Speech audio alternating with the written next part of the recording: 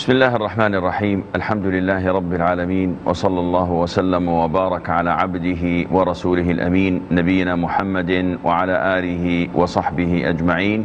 السلام عليكم ورحمة الله وبركاته. Today we begin inshallah with hadith number 49. It is similar to previous hadiths we discussed, and it is related with the times of prayers, mawaqit as-salat. And hadith number 49, and who would volunteer to read it for us? Yes, brother. Assalamu alaikum. Salam. Narrated Sayyar bin Salama, I along with my father went to Abu Burza al-Aslami, and my father asked, how did the Prophet ﷺ used to pray the obligatory prayers? Abu Burza said, the Prophet ﷺ used to offer the Zuhr prayer, which you people call the first one, at midday as soon as the sun declined. The Asr at a time when, after the prayer, a man might go to the house at the farthest place in Al-Madinah and arrive while the sun was still alive. I forgot what he said about the Maghrib prayer. The Prophet loved to delay the Isha, which you call Al-Atama, and he disliked sleeping before it and speaking after it.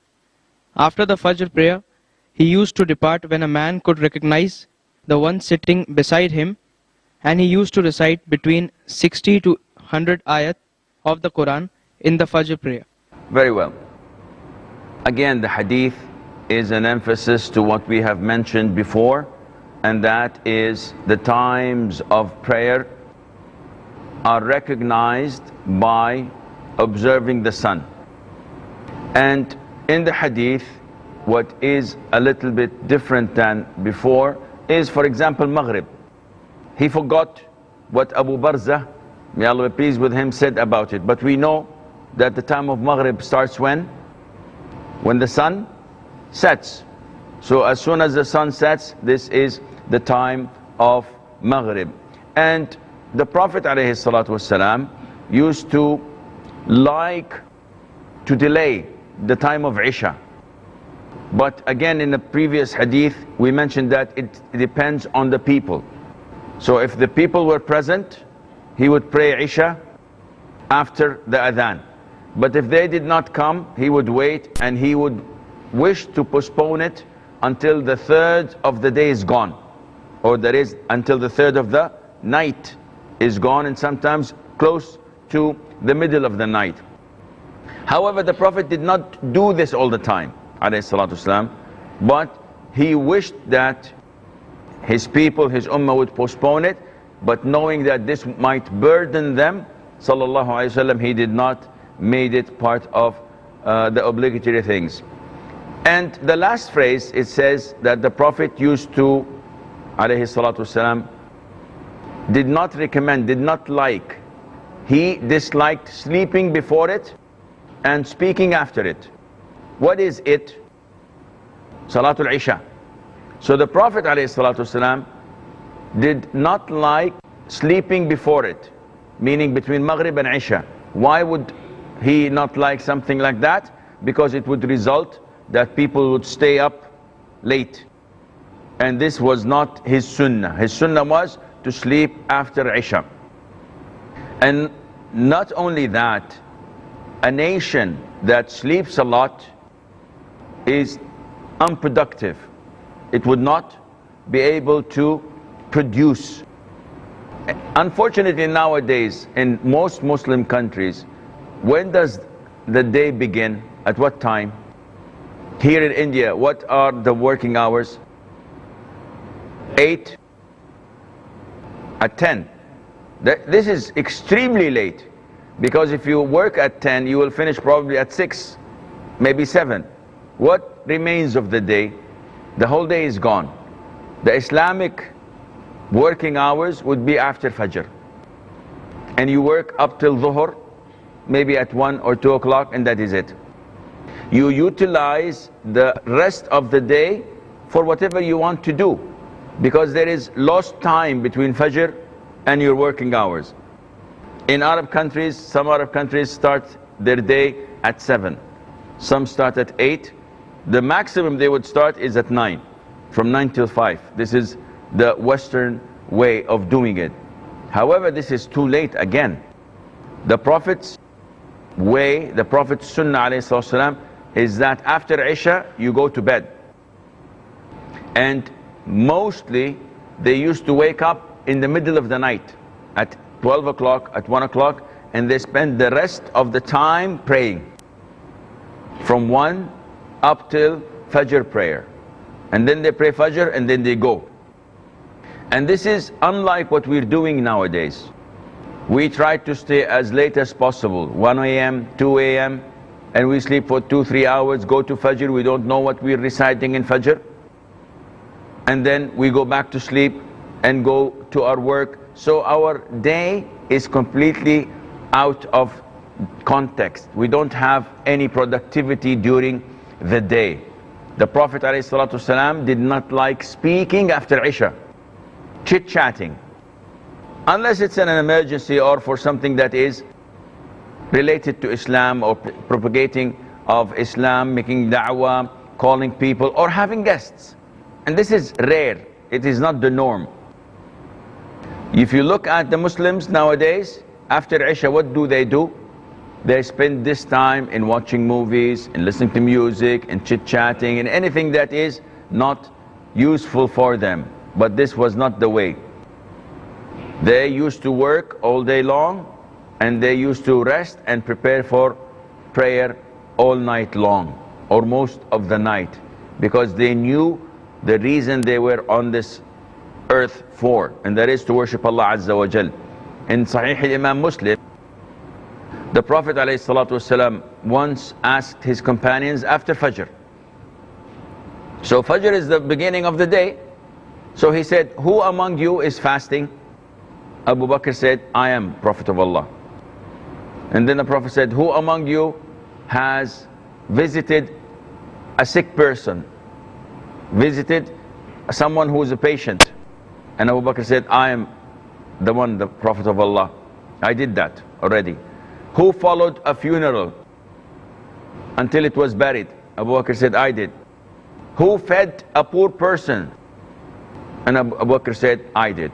All of these 4 tasks, and it is Fajr prayer. When did he do all of this? Meaning that his night was not spent in sleeping, it was spent in righteous deeds. The Prophet said, ﷺ, by Allah, these 4 deeds, if they were combined in one day, in one person, he will be among those who enter Jannah.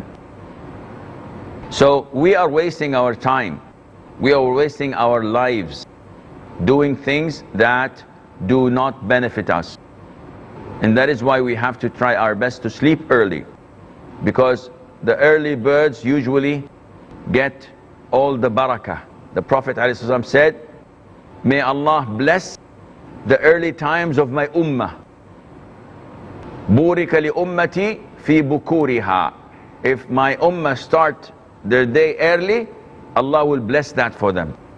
So this is a part of the Sunnah alayhi salatu wasalam. Also in this hadith, the companion Abu Barza, may Allah be pleased with him, says that the Prophet alayhi salatu wasalam would conclude his Fajr prayer when a person recognizes the one next to him.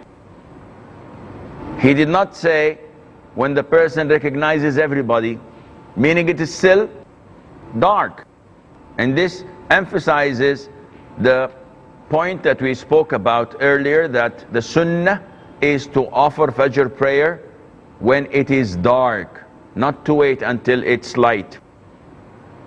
Also he says that he used to recite between 60 and 100 verses of the Quran. So even if he prolonged the prayer, starting at when it's really dark, if he prolongs the prayer until it's light, this is okay. Do you remember what is the name of the darkness of Fajr? We mentioned that last time. It's called ghalas. Ghalas. And to do this action is called taghlis. And what is the name of praying it when it's about to be light? When the whole world is lit but the sun did not rise? Isfar. It's called isfar. So this is the sunnah of the Prophet ﷺ regarding these prayer times. Move on to the following hadith, hadith number 50. We have two hadiths here, 50 and 51. We will give it one go, inshallah.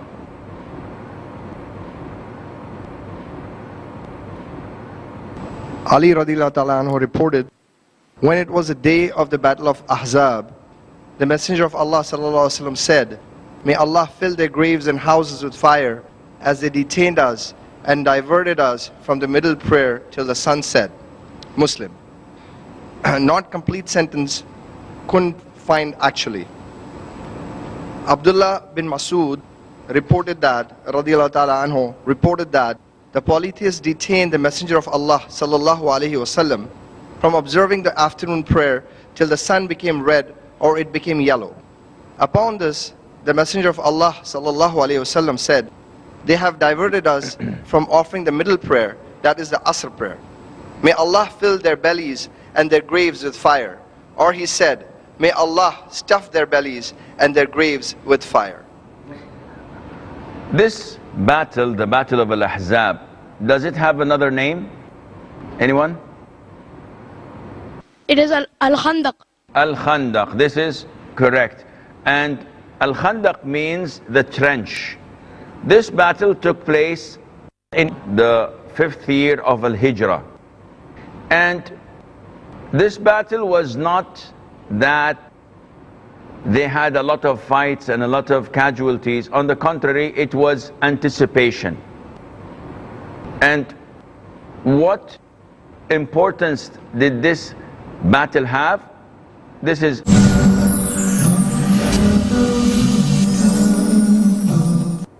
Assalamu alaikum and welcome back. Ghazwatul Ahzab took place on the 5th year of Al-Hijrah.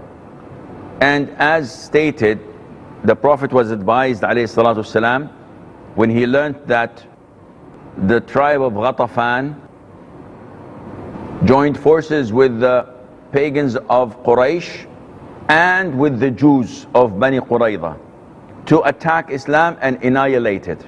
So the Prophet was advised, alayhi salatu wasalam, to build, or actually to dig a trench, a big trench, something that the Arabs did not know of. And this would make a natural barrier alongside the hills and the mountains surrounding Medina. This approximately took a number of weeks, a month or so.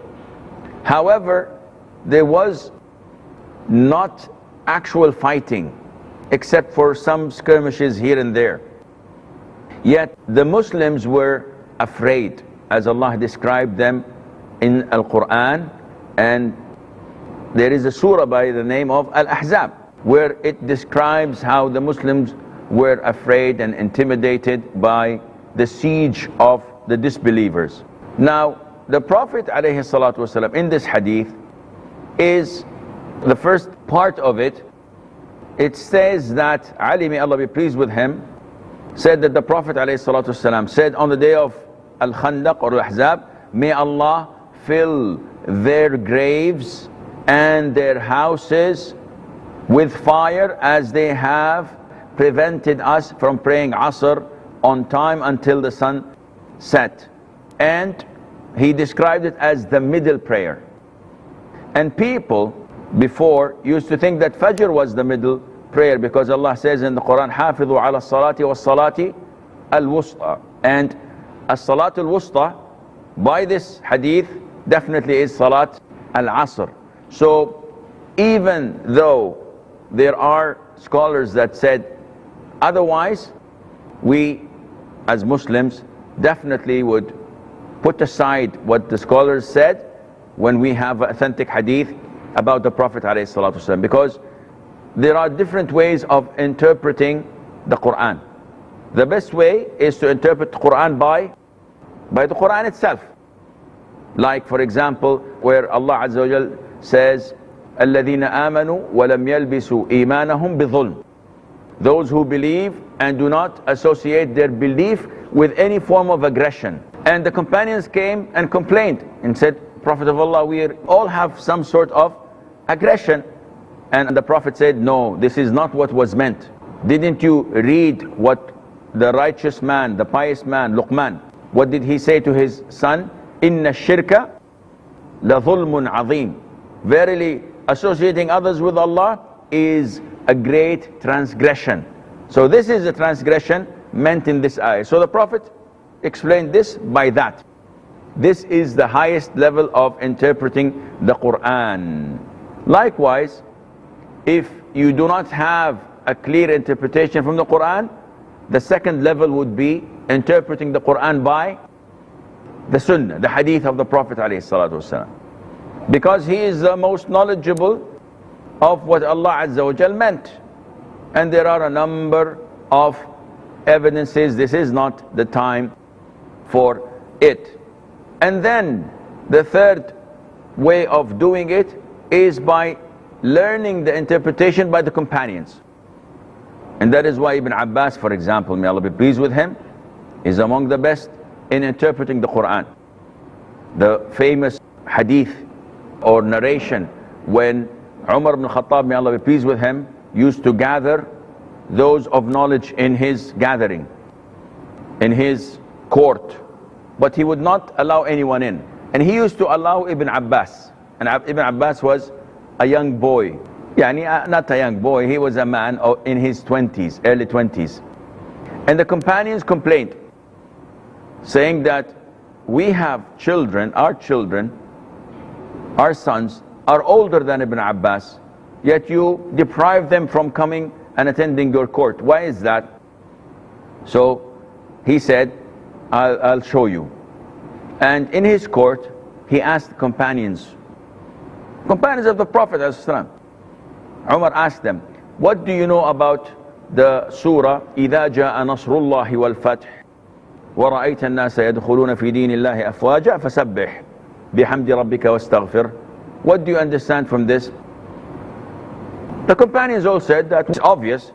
Allah says, when you see the victory of Allah Azza wa Jal coming, and Allah Azza wa Jal has made you victorious and people are entering in Islam in a lot of numbers, in this case, praise Allah and ask Him for forgiveness, because Allah is most forgiving and He accepts the repentance.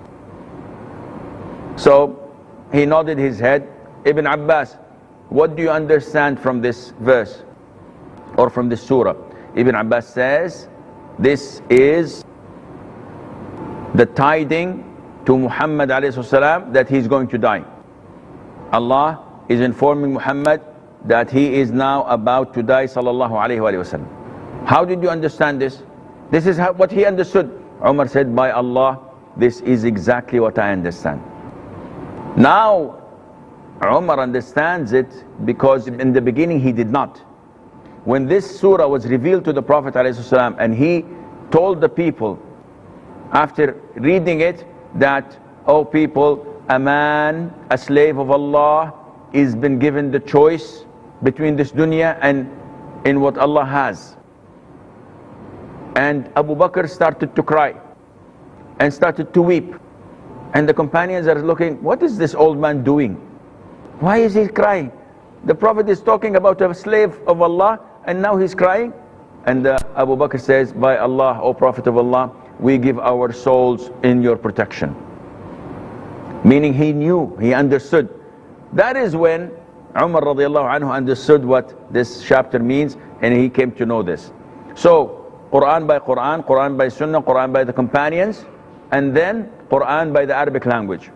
If you fail to find the interpretation of the previous three, then you go to the Arabic language, because Quran was revealed in Arabic, it is Arabic, so you can understand it only by Arabic. So حافظوا على الصلوات والصلاة الوسطى.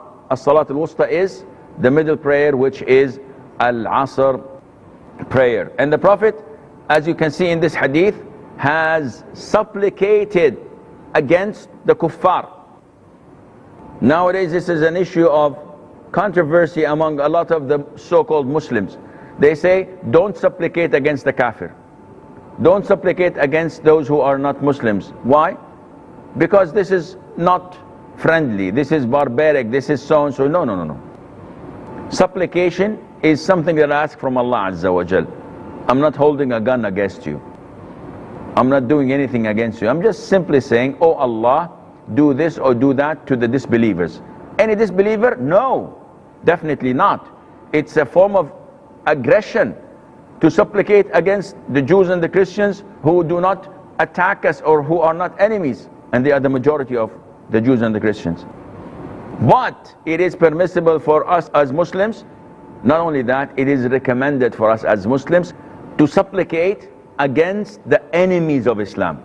So those who attack Islam, those who ridicule Islam, those who make drawings against the Prophet ﷺ, or make fun of our religion, or attack our Quran, the simplest thing to do is to raise your hands and ask Allah Azza wa Jal for their destruction. Now if someone comes up and says, no, this is not wise, you should ask Allah for their guidance, this is unacceptable. Those who attack us, we have to defend ourselves. And the least you defend yourself with is making dua. And the Prophet ﷺ made dua, and we follow suit. And why didn't the Prophet ﷺ pray on time? Isn't praying on time something essential? Yes, it is essential. However, this hadith was before Allah Azza wa Jal made Salat al-Khawf mandatory. What is Salat al-Khawf? It is the prayer of fear. It's called the prayer of fear. It is when people are at war, people at a state of extreme fear that they're unable to pray the normal prayer. We will come to describe this inshallah later on in this chapter of prayer. But before this was mandated, Al-Khandaq took place. And the Prophet ﷺ was so engaged in anticipating the enemy so that they would not attack them while they were off guard, to the extent that he did not pray Asr on time, whether deliberately or he forgot. But it was a situation that he could not pray on time. So this shows you how scary that battle was. Anticipation, awaiting, not knowing when an arrow would come, not knowing when their horsemen would ride across that trench and start to attack. So it was a very scary situation, being surrounded from all directions. And that is why the Prophet ﷺ missed Al-Asr prayer. And as I said, because we do not have enough time to elaborate on this, inshallah, next time we meet, we will mention when it is possible for you to make up for the prayers and when it is not possible. I'm afraid that this is all the time we have. Until we meet next time, fi amanillah. Wassalamu alaikum wa rahmatullahi wa barakatuh.